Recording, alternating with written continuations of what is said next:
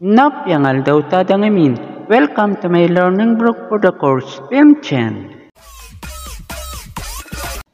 This is the fourth entry for my learning blog, and honestly, I approach our activity for this one with some caution.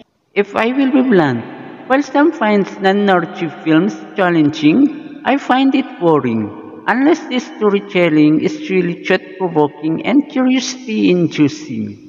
But it seems to me that I have learned something worthy about it today.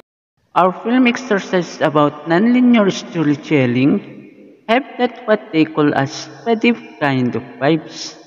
Rearranging the story in various patterns without changing the overall story make your scene of test running in every direction to come up with a plan of action. And yes, it's hard.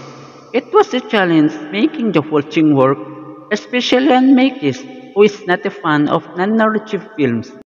There are mga moments too when you do not know how to approach it, but it also gives you the aha moment when you finally come to a resolution.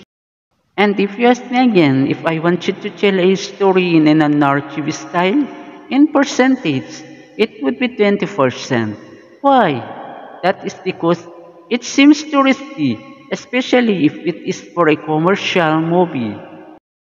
But if it is for an independent film intended for film festivals here and abroad, maybe. Yet I could still say that the viability in the cinema is not much. Pero kung ka-fight-fight naman, eh di bongga. And yet, I still like to learn about it too. And now, I ended it here. Thank you. On to the next learning blog for the course, Film Chan.